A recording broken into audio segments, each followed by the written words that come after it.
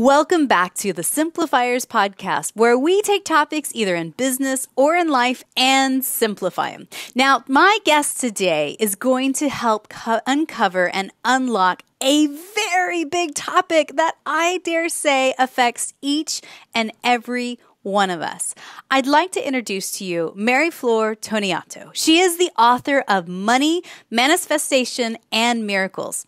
As the CEO and founder of Power with Soul, she specializes in helping ambitious women entrepreneurs, professionals, and leaders to reach financial prosperity and success while fulfilling their social promise in the world. Her work has been featured internationally in media outlets like Yahoo Finance, Washington Post, the International Business Times, Los Angeles Times, and so many more. I'd like to welcome to the Simplifiers podcast, Meriflor Toneatto. Hello, Meriflor. How are you? Hello, Mary. Thank you so much for having me. I'm so excited to be with you and your listeners and all the people that we're reaching together through this conversation. Oh my goodness, Meriflor, you have no idea. Well, I have a sneaking suspicion you do have an idea of how awkward and hard sometimes it is to talk about money. Now, my topic that I want to really have your help in simplifying is how do we overcome our love-hate relationship with money? Can you break this down for us, please? Oh, well, first of all, I love that, you talk about love-hate relationship with money because I actually put that in the book. I mean, people will come up to me and say, because whenever I ask, well, what is your relationship like with money? And love-hate relationship is always such a funny thing because on the one hand, you don't want to be thinking too much about money. And at the same time, you end up doing that because in our world, we use money as the currency for exchange. Mm-hmm.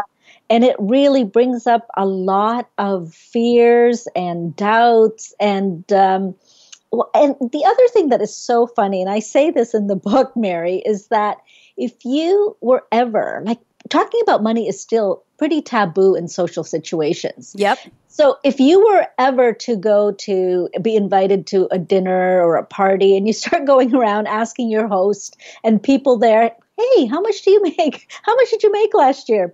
I'm pretty sure you're not going to get invited back. And trying to break that down, why is that? Why do we have love-hate relationship with money? Now, it's interesting because women and men alike have a relationship with money. We all do.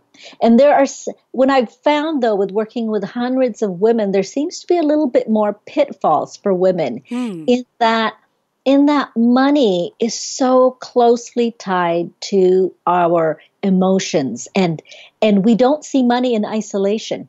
Yeah. We see it as a part of a web of connections, of relationships, and of meaning. So when you're making a decision, especially something really big, or even just going shopping, for example, I mean, women will tend to start thinking, oh, I'm going to get this for my friend. I'm going to get this for my son or my daughter or my husband or wife, my partner, because we always want to show our nurturing and our caring and our love. And that gets connected to money as well. And then, you get overexcited about these kinds of things. And then it projects onto money something that could be really not even, money is just a tool, right? Yeah. Except we make it so much more than it actually is.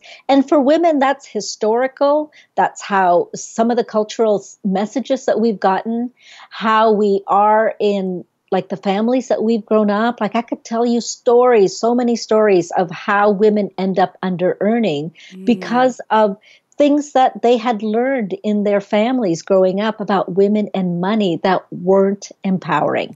Well, can you tell us a little bit about your story? I mean, you've certainly gone a whole long way. And so take us back to your childhood and then, some of your triumphs and mishaps along the way. Yeah, sure. Absolutely. So for me, money in my family was, we did talk about money and mostly, there were arguments about money and it was more fear-based, really, Yeah. these conversation, right? Because when things were going really well, I'd never even heard about it, and if something was, oh, we need this or we need that, it became more of a conversation. But my parents were really good in that respect because they both had a finance background. I mean, did you were you raised in the US or somewhere else? In Canada. Oh, you were in Canada. In Toronto, where I'm based now. Yeah. And my mom actually, I mean, I just feel so lucky because my mother had a Bachelor of Commerce degree in 1958. Wow. That is super impressive. I mean, I love that. When I was growing up, I used to think, why are all the moms going to school and what are you doing there, not making my lunch, And I mean, that was just probably in grade 1 or something. But over the years, I really thought, amazing, this is wonderful for me because it ended up being such an incredible role model. Right? Yeah. And so for me, though, in my 20s, I found myself leaving a very challenging marriage. And I had a 4-month-old beautiful baby girl. And then I found myself a single mother. And I thought, I have to build us a life and I have to be a good role model for this beautiful soul that I'm now responsible for. And you got to pay the bills. Oh my God, yes. And so we were living from paycheck to paycheck. And I would be scared, Mary. Like some nights I'd think, I really hope that rent check clears. Yeah. Because it was just like, I'm not getting paid until 2 days later, but if they cash it in, what if it doesn't go in? And so all of that kind of anxiety. And then I thought to myself, there is no way that I could go on living like this because I'm going to end up either being sick or really closing putting myself in a box and thinking, all these thoughts that I'm a failure. Yeah. Well, I'm sure there's quite a few people listening to the podcast right now going, yep, I felt that. I've certainly been there. Yeah. Exactly. And one of the key things, Mary, was 2 things happened for me. Very, very simple. One thing is one day I just got really, really bad. And I remember one night thinking that I am making a conscious choice at this very moment that I'm going to be successful. I didn't know how, I didn't know where that was going to happen, and I had no evidence for it in that specific moment in time. Yeah.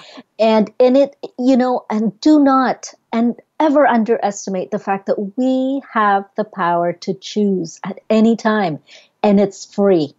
Okay, you don't need money for it, it's free. And so that was one thing that I chose. I chose at that moment, I'm going to be successful. Like, I don't like this story. I'm going to change this story. Yeah. And the second thing is that I made a promise to myself that if I was ever in a position to help women become empowered, especially through money, I would do it. And again, I'm like 23, 24 years old. Don't know how I'm going to do it. I have no clue what's going to happen, right? And over the years, at that point, I started to reinvent my life, really reinvent it. Like, I was buying all these self-help books, and I started to really figure out I've got to have a better relationship with money. And I don't even know where that really came from, Mary, because it's not like we're taught in school. Like, you don't go to high school, for instance, and somebody's going to ask you, oh, let's talk about your relationship with money, right? You can take an accounting course, but nobody's going to teach you this, right? Yeah. And so it's so important. And then over the years, I took one step after the other. I went back to grad school. I finished that. I, got better jobs, and I built an amazing career and became very wealthy and successful. And then I decided, you know what? I really want to help women entrepreneurs, and I want to open up my coaching business. And nobody thought, like, why would you do that? You have the corner office overlooking the water. What is your problem? But I really had this restlessness that I thought I'm meant to be doing something more. And then I started working with women, like generally, life coaching, just very general. And then sooner or later, the topics turned to money. And it was either a source of anxiety or fear, or something that was kind of like, love, hate, right? And then so I thought, okay, there's something here. And I started to work with them. I started to create programs. And then more came. Like even young girls, 15, 17 years old, wanted to say, what is this all about? I want to know about that because I need this. And so I started to do more of that. And then I remembered all those years ago, that promise that I made in the dark, thinking if I could help women become empowered with money, I would do it. And so I wrote the book. Yeah. This is why the book is here. Yeah. And, we're going to dive into a lot of the principles of the book here in a little bit. But I really want to put a pin in the map and just highlight something that you said that was very poignant in that. It takes getting to, I think, getting to that breaking point, that point where you say in your life, enough. This is enough. The path that I'm going is no longer good for me. Yeah. And you have to make that conscious choice. And, I think a lot of times people, that are listening, you have no clue how to fix it, but it just takes that moment where you step out in faith and go, enough. I'm going to make a change. And it's almost as if you say it out into the universe or God or whatever you believe in, and they go, aha, she said something. Okay, now we're going to start opening some doors for her. Yeah, do you think that? Oh my God, you are absolutely right about that, Mary. That is exactly what happens, is because the universe always meets you wherever you are. Yes. Right? So the moment that you make that choice, that conscious choice, and it's the choice. And then you set an intention, and that intention becomes a conviction. Mm-hmm. See, a conviction is different because a conviction means it's your entire being. Yes. That is moving forward. And that's when the universe gets really, really gets behind you in whatever way. And it sounds really weird, but just look at all those times and all of a sudden, a person shows up that can help you. A resource shows up. Sacks of cash literally fall down into my life sometimes. And I'm not exaggerating. Like, it's like, that's wonderful. Well, there you go. Yeah, I know. And at this point in my life, like I'm able to actually, if I think, I'd love an apple today, I promise you it will show up some point in the day, even if it's apple juice. Mm-hmm. I mean, that's happened to me, right? Because you become so aligned and so connected. Yeah. And the other thing, Mary, that I think that talking about, when you're really at the breaking point and you're, right at the bottom, there's really no other way to go than up. It's right? True. There's no other way to go. And that, I think, we talk so much about success all the time, and we never talk enough about failure. Yeah. So tell me more about what you think we should be talking about when it comes to failure. Well, I think that talking about failure is that looking at that as not as the point where you're going to stay, but actually as a point where you've got this, there's something happens in the human spirit when you're at that bottom and you just say, you know what, I'm going to go for it because everything is stripped away. Everything is stripped away. You got nothing to lose. There's nothing to lose. It's true.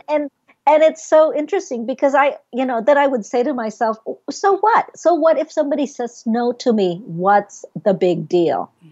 And I think we spend so much time trying to think, oh, I wonder what somebody's going to think of me if I do this, or trying to give ourselves permission.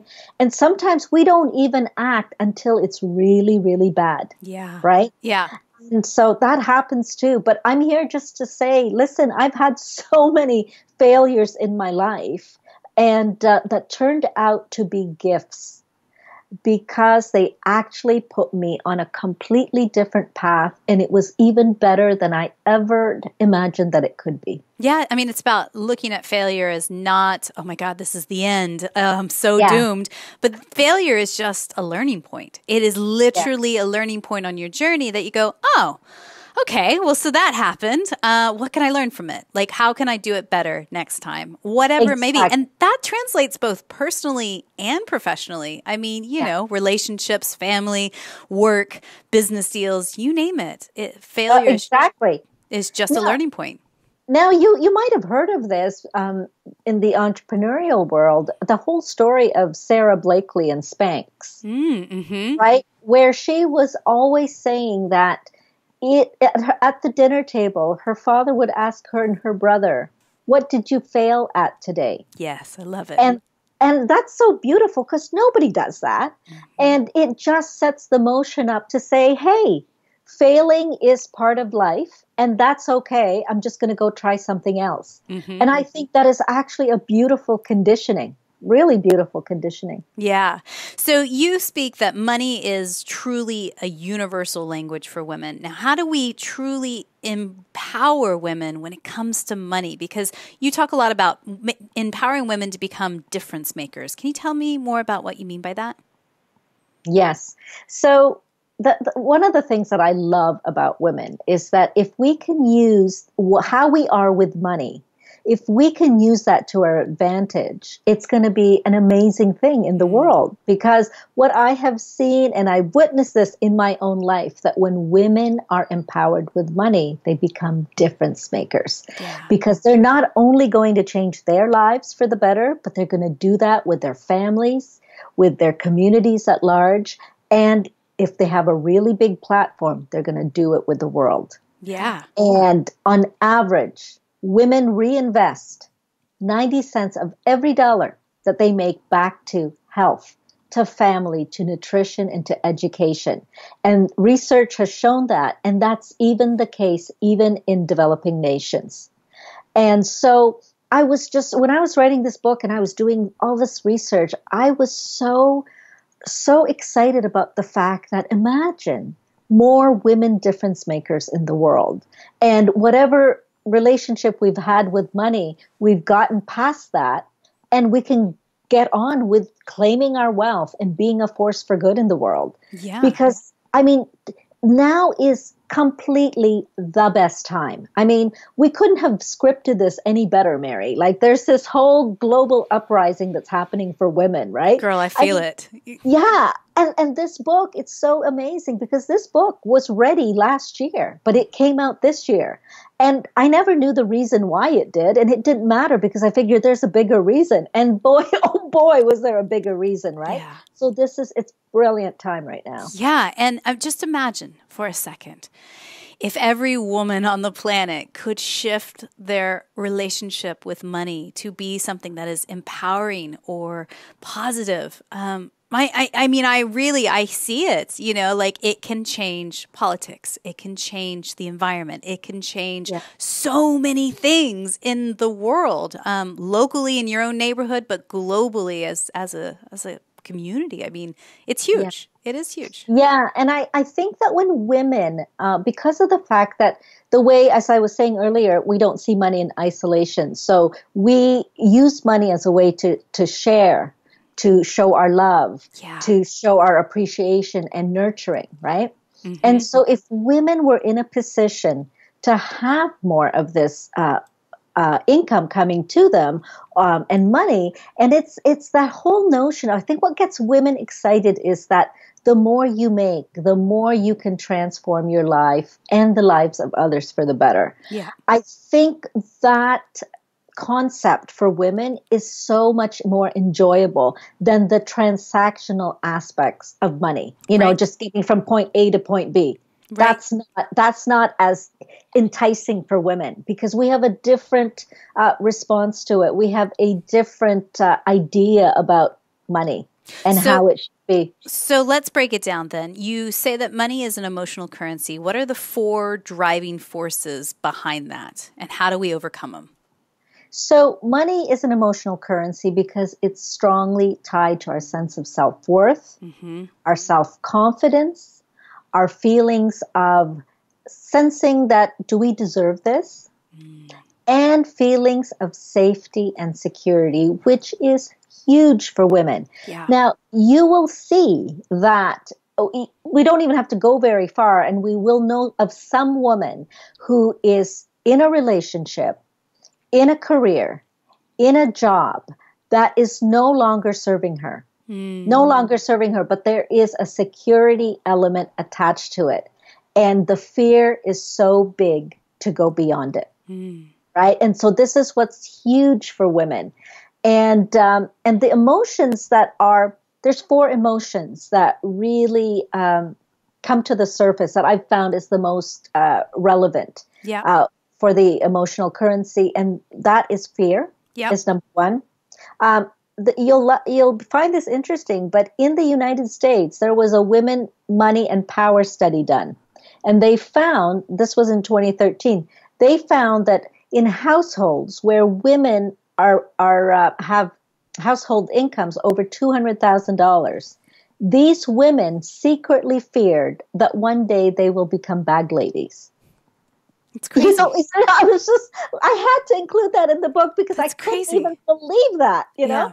And so that's that whole fear about having it and losing it or not having enough. Right. That's a big one. Depending on where you grew up, that is a big one. The other one is guilt. Women take on a lot of guilt if they have something and others don't have it.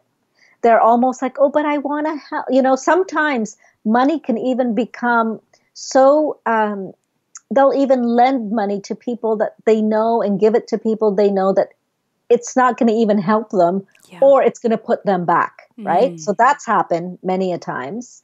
And I've heard so many women say, oh my gosh, I feel so guilty when I spend for myself. You know, I mean, I've heard that too. The other one is shame. Now, shame is also universal in that, you know, Brene Brown talks about the fact that it's like shame is like really gets to the core of the fear of maybe not being loved or lovable. So that shame, you know, so if you weren't that great with money to begin with, like in your belief system about yourself, and something goes wrong and you lose a bit of money or whatever it is, that kind of shame that a woman will carry, she will carry it really to the core of her emotions. And her identity, Exactly. And then the fourth thing is fear. I mean, not fear, is anger. That's the fourth thing. So anger is really interesting because anger could be anger at somebody that has something to do with money for you. So it could have been like, for instance, I've had clients who were angry for the longest time with their parents because their parents couldn't send them to college or to university and they had to work for themselves, or, you know, my partner lost it all or I lost it all. So some sort of anger towards money. And this actually keeps away abundance and wealth from you. 100%. It's like this film, okay? Because we don't see it, but there's this energetic push that's happening that I don't want the money, or I don't deserve the money, or I just really hate money. Right? And that anger really can keep you away from so much opportunities. And when I'm working with women entrepreneurs, for example, I just had a conversation with somebody today who was really angry at the fact that she invested in somebody else's company. And, I really felt like I had to do it. And now she's got this whole anger thing, and her business is at a standstill in terms of income. She can't break that ceiling of that income level. And so when I started to talk with her about, you know, forgiveness and specific exercises around that, she actually thought, oh my goodness, I've never even thought that was even possible. Because I say to women is that your anger about money is likely what's keeping you from your prosperity and wealth. Yeah. Well, and you're spending so much either conscious or unconscious emotional energy on whatever that feeling is, or that grudge, or that, why doesn't he understand? Whatever, you know, that I think you get exhausted, right? And then that's where, if your brain's getting exhausted, your brain can't actually see opportunity all around you. And so if No. you can't see opportunity around you, guess what? There isn't going to be opportunity that comes to you. So you have to let it go, right? You have to like appreciate what your blocks are, have a coach like yourself to say, hey, do you see this? Hold the mirror up and help facilitate you to get through it because it's not serving you. Oh, no, it's not. And it's so amazing. We all carry blind spots. You know, we all do. I mean, and this is why, you know, coaches and all of the people that in the personal development space, that's why there's so many of us, is because we ourselves have coaches, because we all have. We're human. Yeah, we're human. Everybody's got a blind spot. And it's so much, isn't it so much easier, even when you're having conversations with your girlfriends, it's so much easier to spot it for somebody else, but not yourself. Yeah. And that's where you need a trusted mentor, coach, best girlfriend, or accountability group or something that helps you just, you know, level set and check in. And it's not about pointing a finger and shame, because that's a whole other cycle that goes back, but it's just being loving and saying, hey, there's this thing, you know, and it's not serving you. So yeah, exactly. I want to talk about, I know in your book you speak of a holistic wealth wheel. What is that? Yes. So a holistic wealth wheel is one of the things that I get my clients to do to assess their financial starting point. So a financial starting point is like with any goal in life. If you want to get to point B, you got to know where you're starting from. You have to know what point A looks like so that you can plan ahead and say, well, I'm going to need this, this, and this to get there, right? Yeah. And so a holistic wealth wheel is looking at wealth and abundance in all areas of your life. Everything in our life is interconnected.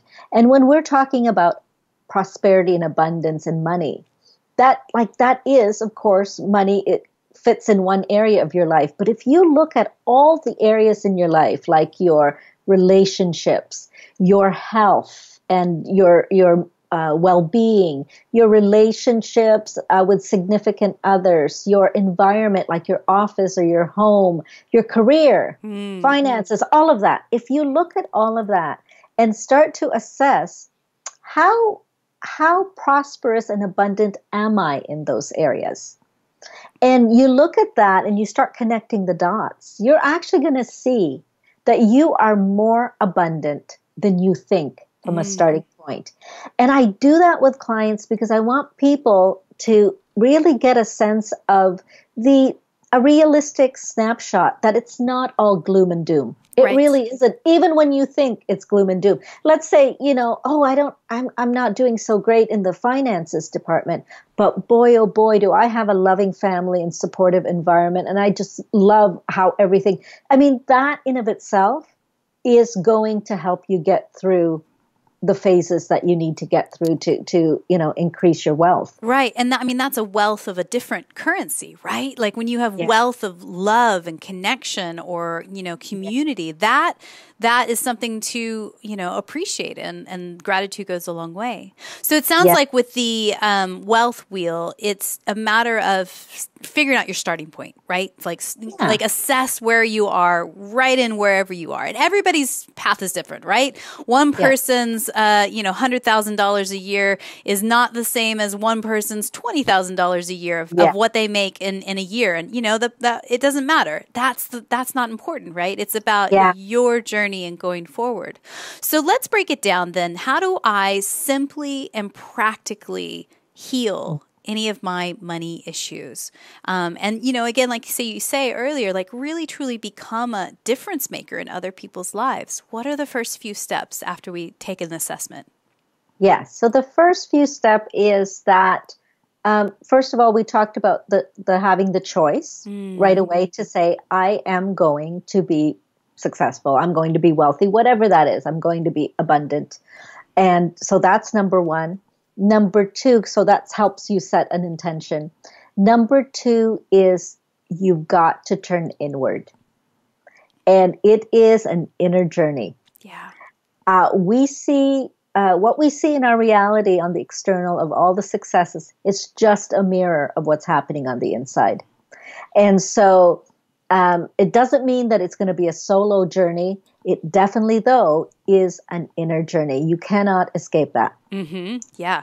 And we cannot look to somebody else for how we feel, right? Yeah. So the other thing is the giving yourself permission. This is huge for women. I mean, I cannot even, I can't, I don't know how many times I use that word whenever I'm coaching. What are you willing to give yourself permission to have? And it's, sometimes there's like silences because they've never thought that they can have what they have, right? And I love this quote from Oprah that I've never forgotten. And I think it's going to serve anybody listening to us. And that quote is, you will get in life what you have the courage to ask for. Amen, sister. Drop the mic like Oprah knows the stuff. I mean, I completely understand that. And so anybody listening to that is exactly true. That's exactly how things happen in life.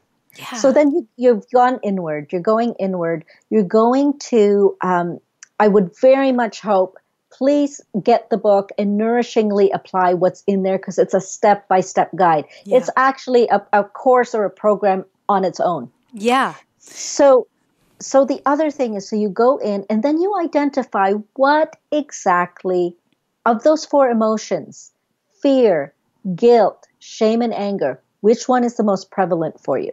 Mm-hmm. And then if it's, let's say it's fear, which is very common, then ask yourself, where did this come from?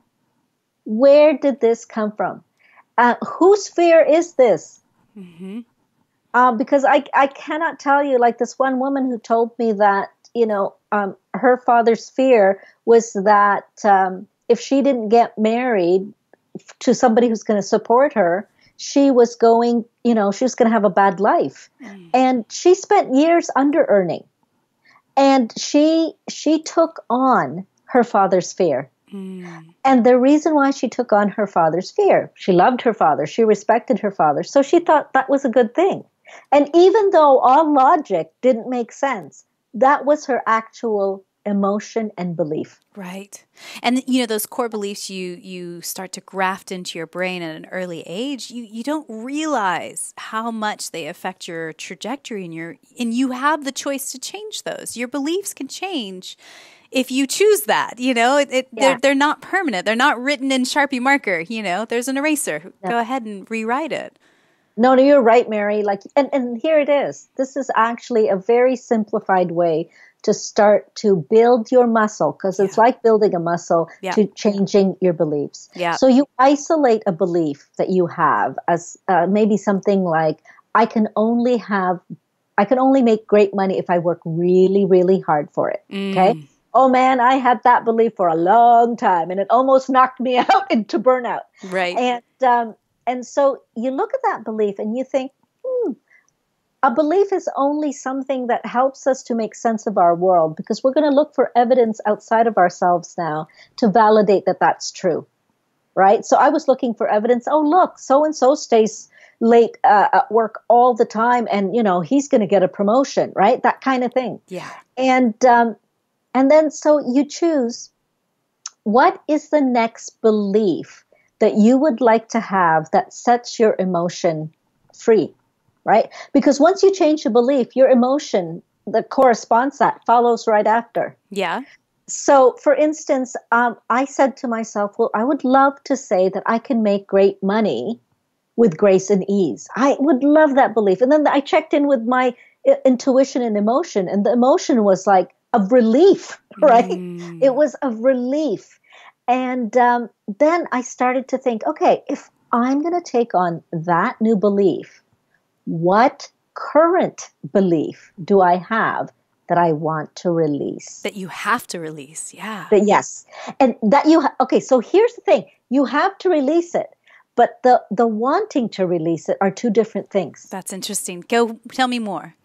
Well, because when we have to, it's a part of like a should that everybody kind of goes, somebody's telling me to do it, yes. Right? But the want to, the desire, is your own. It's your own inner motivation. And That's the difference. It's so interesting. Again, subtlety of language, of how we speak to ourselves, that makes a huge difference in what we accept, right? Exactly. Oh my goodness. And so there, in those steps that we just talked about, somebody listening to us can now say, I want this new belief. Mm-hmm. Right? And that's how you do it.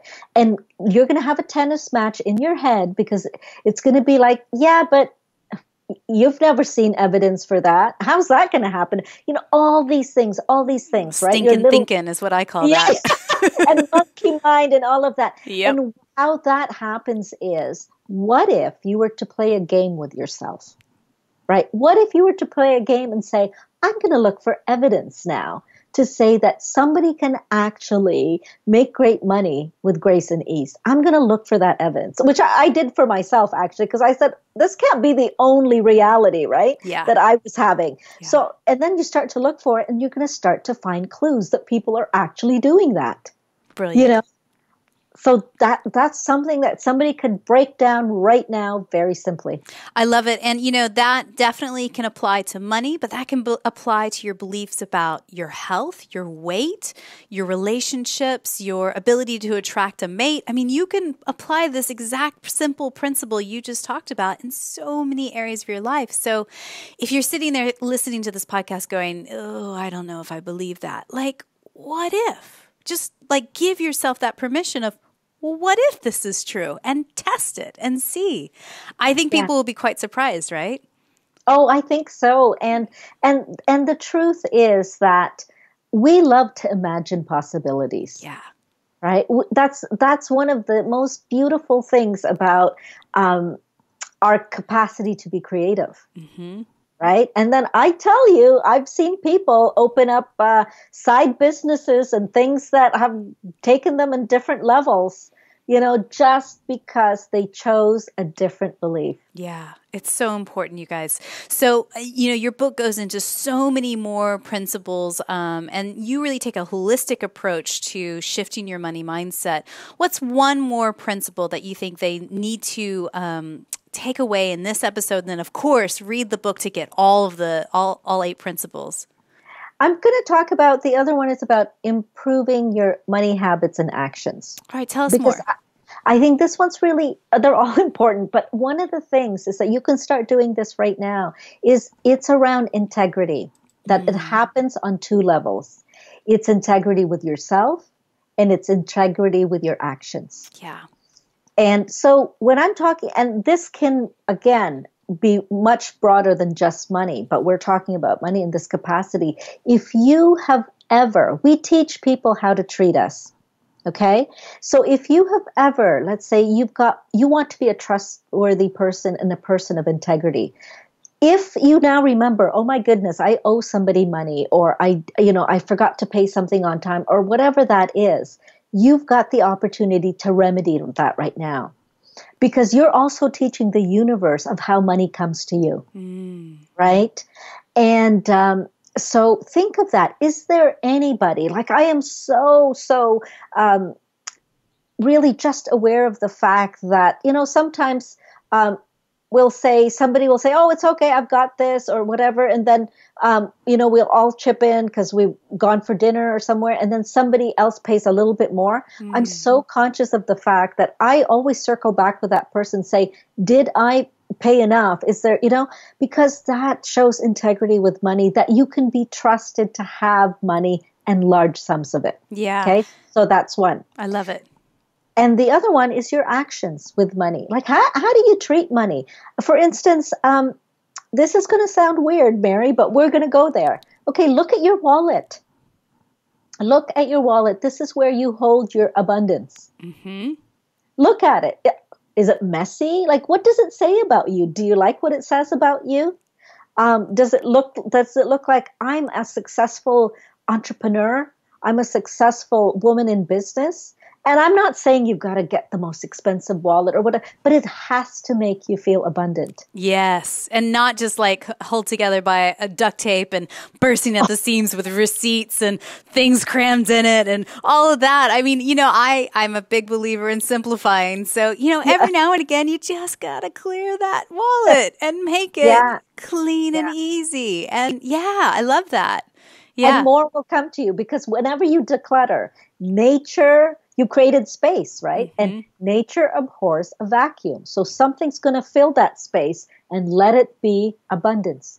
Let it fill. Do you know something funny that I started to do as a practice for myself? And I like to think of money sometimes as a game that you play. Yeah. Just give it some playful energy to it. Is that I like to, I live in England, so we have the pound coin. I like to put pound coins in random pockets of my jackets all over my house. And so I've got, jackets in the closet and, winter jackets and all sorts of jackets. And if I just put some pound coins in there, it's almost like giving future Mary a little love note of like, oh, I just found some money in my pocket. Oh, brilliant. I've got my tram fare or my bus fare, or, oh, I can get a cup of coffee today, or whatever. And it's just, I can, by putting money in my pockets and magically randomly finding them, months down the line is such a fun little thing that I do personally. I love that. I love that because it's, it doesn't have to be heavy. Like anything that we do around money doesn't have to be heavy. So this, and look at, like, as you were speaking, Mary, like you were just so enjoying the fact that, there's abundance in your life. Yeah. And it reaffirms like a mantra that I say to myself, that I say, money comes to me freely and easily. Like that is something I say. And it does. Because, oh my God, I mean, even though it was my own money, it's magically in my pockets. And I'm like, oh yeah, brilliant. It's just these little things that help, take the scariness out of money and make it more fun. Yeah. Because, money really isn't scary. Right? When you doesn't have to be. It doesn't have to be. And there's a part in the book where I talk about the fact, what if your money was your best friend? Like, how would you treat it? Yeah. Right? Because these are some, in some ways, some people will think, okay, these are, new ways of looking at things. And that's exactly it. Yeah. Because it's all meant to get women past this, because they are wanting to be difference makers. Yeah. So let's put it in the context that it needs to be put into. Oh, girl, I could talk to you for days and days and days. Your book is so good. I've read a good chunk of it. I'm not all the way through it, but it is so good. And I highly, highly recommend that you guys all go check it out. The book is called Money, Manifestation, and Miracles, a guide to transforming women's relationships with money. Now, it's out in bookstores all over, and you can also check it out online at her website, which is, the link is down below in the show notes, meriflor.co. Now, in June, depending on when this episode airs, you will also get access to a virtual version of the book. So you're doing a whole 8-week online course, right? And so, yes. Yeah, and what you had said is it's an in-depth guide to the book and helping to continue the teachings through video form as well. Yeah, so what it is I realize that everybody has a different way of learning. Yeah. Some people would love to see me teach them, about concepts of the book, right? And some, are fine with reading it, right? But what if the book could come to life? What if I was in front of you and you can download it and have access to it at any time, and teaching you all these principles? And I'm putting in bonus things like morning and evening rituals for abundance, how you actually connect to your higher wisdom in terms of getting the right intuition of what to do next. Yes. And what does it mean with, this, when we talk about dark night of the soul, what does that really mean in terms of abundance and money? Yeah. Things like this that are not in the book, because the book already had so much tips and tools and strategies. So this will really make the book come alive. So I'm excited to share it with everybody in the world. Brilliant. Well, there's a few questions I like to ask every guest that comes on to the podcast. First and foremost, what's one book you're reading these days or blog that's either inspiring you or maybe poking at you and challenging some of your beliefs? Well, it's so interesting because I reread the book by Mark Allen, who is the president of New World Library and my publisher. Mm-hmm. And he wrote a book called Visionary Business. And I really love it, and I often read it because of the fact that a lot of the alignment of the message of my book is also really in alignment with being a visionary business maker. Excellent. And so I love that, and I think, fantastic. And so I would highly recommend that to people as well. Great. What's maybe one good app or tool that you're using in your life that's really helping you simplify things? A tool or an app? Well, this is funny, but there's an app that, kind of tells you when to go to bed. Yes. And I actually use it because I'm one of these people that when I am so engaged and engrossed on, because I just love what I do, Mm-hmm. I will, you could find me at 3:00 in the morning and still feel like, oh, I'm okay, know. But that's, you will get depleted pretty quickly. So I actually use the app to tell me when to go to sleep. Is that the iPhone one where you press them in the alarm? So if you're an iPhone user, I just discovered this a few months ago too, and I love it. It's so great. So you press the button that says clock or alarm, and then you flip over to the tab that says bedtime, and you can actually set, okay, if I want to get 8 hours of sleep every night, you just set when you need to go to sleep and when you wake up normally, and it's like magic. It goes, bing, it's time to go to bed, Mary. Like, shut it down. I know.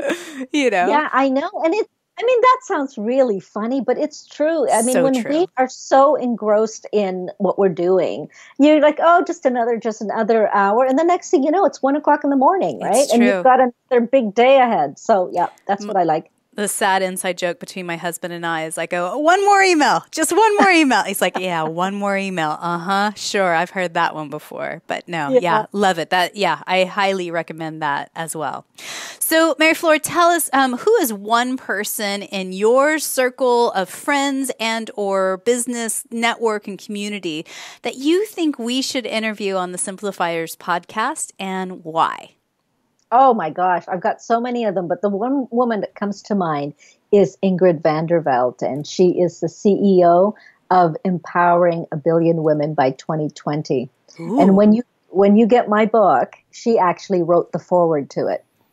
And Ingrid is a dear friend, and her company and her mission and message is all about empowering a billion women by 2020. And that is, through business, through technology, because she's also a technology entrepreneur. Mm-hmm. And she has a foundation that helps women get access to technologies and tools to start businesses, even in developing nations.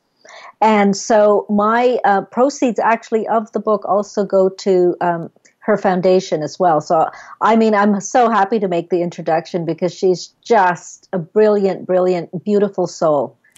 Very spiritual, and she was actually named one of Oprah's 100 super soul leaders. Brilliant. Yeah, no, she sounds perfect for the podcast. That's great. Yeah, no, she comes to London every so often as well. So yeah, I'm sure she would absolutely be happy to do it. Wonderful. So we are big believers that gratitude and simplicity go hand in hand. Tell us, what's one thing you're really grateful for in your life right now? Well, I am so grateful that I get to really bring this book out into the world and bring that message to women and be able to reach you. Like, this is how we all got connected, and all of the ripple effect that that's going to do, because really now is our time. This is a call to action for women that if you have ever wanted more, be more, have more, and do more in your life, this is it. Now is the time. It's all possible. It's sitting in front of you right now. Yeah. Yeah, exactly. So Meriflor, thank you so much for being on the podcast. Before I ask you my final question, best place that we can find you online, is that Instagram? Find me online on Twitter. Okay. At Meriflor Global. Okay, perfect. And and Instagram as well, and my full name, Meriflor Toneatto. Either one of those. Brilliant. We'll put those links again down in the show notes so everybody can click through and check that out. And again, the book is now available in bookstores and online, so make sure to grab a copy of that. Money, Manifestation, and Miracles, a guide to transforming women's relationships with money. So definitely go get that book and have a listen to it as well and read. All right, so somebody's been listening to our podcast today and they're inspired. They are excited about the possibility of, oh my goodness, can my money situation actually get better? And there's maybe something that really perked their ear up that you had said that really just sparked their attention. But they're kind of down in the dumps and their life is sort of hitting that breaking point. What's one thing, Meriflor, that you could whisper into her ear right now to encourage her right there in that moment? I would really say, because women are so heart-centered, I would say money is part of your spiritual purpose. You can be rich and have it and be happy and be an inspired entrepreneur. And you can have it all. You really can. And it's yours for the taking. Brilliant. Meriflor Toneatto, thank you so much for being on the podcast today. Thank you. Thank you, Mary. Just an incredible gift to have this conversation with you. And thank you so much for what you are doing and this upliftment that you're providing to the world. We gotta do the thing, girl. We got to do the thing. We got to do it. Thank you. Thanks again.